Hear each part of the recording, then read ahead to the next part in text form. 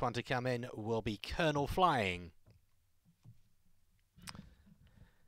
That's it, all in. Ready to go.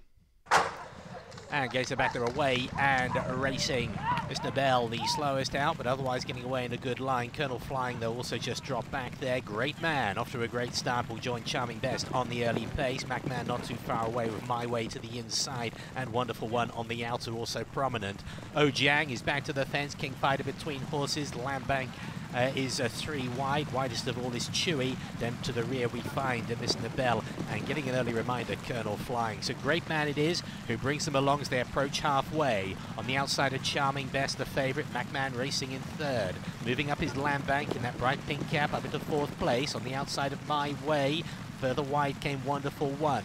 Then it is just getting shuffled back a little bit, King Fighter.